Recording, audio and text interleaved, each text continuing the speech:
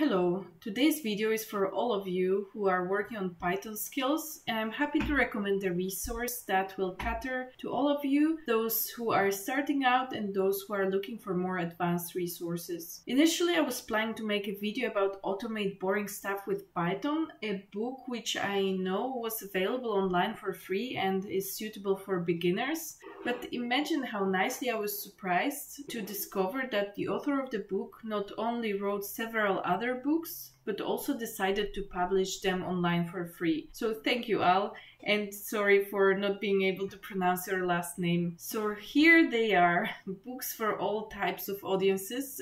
Some are for children or teenagers, some for beginners, and for those who would like to learn more advanced skills as well. I do recommend you to check them out. However, in this video I decided to have a closer look at beyond the basic stuff with Python. By the way, despite that the author is sharing all those books for free, it doesn't mean that you are not able to support him. To do so, you can buy one of his books on Amazon or directly from the publisher, which is No Starch Press, or you can donate some money to him or support his Patreon page. He also has a YouTube channel which you can check out and subscribe to.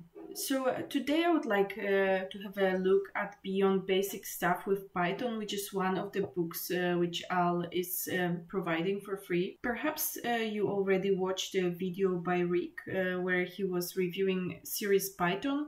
This is a bit of a similar book, but which allows you to explore more advanced topics with Python, but of course it contains slightly different topics. So there is a couple of chapters which I definitely recommend you to check out. For example, chapter 1, which is dealing with errors and asking for help. This is a very valuable skill when you are learning to code, when you are trying to debug your code. Then chapter 3 talks about code formatting with Black, and Black is a Python library which helps you with code formatting, and it's very important to be sure that your code is nicely and neatly written. Chapter 4, choosing understandable names. Now this is difficult, and when I was starting to code, I would spend so much time trying to find meaningful names, and definitely that's a nice read to give you some suggestions on how to start naming your code, how to name your functions and variables to make it readable for yourself, for your future self, but also for other people who will be looking at your code. Then chapter 10, writing effective functions. My last video was just a very short introduction to functions, but here you can find much more information, and writing good functions, that's a really important skills when you are learning to code. Then chapter 13, measuring performance and big O algorithm analysis. And now this is something what probably programming students come across.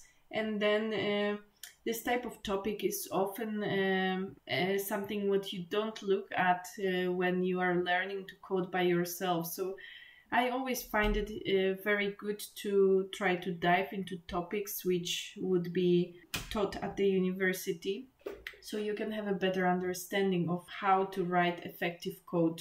And then chapter 15 to 17 are focused on object-oriented programming and classes, and this is also a bit more advanced of a topic which you don't learn when you are starting to code, but when your skills are progressing, this is something really good to be more effective in writing your code.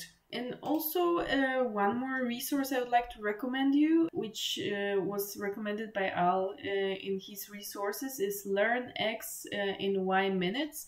And this is a website which is basically, it's like a one-pager website for Python, where you will find all important things to learn basics and more advanced code. It's like a cheat sheet for Python.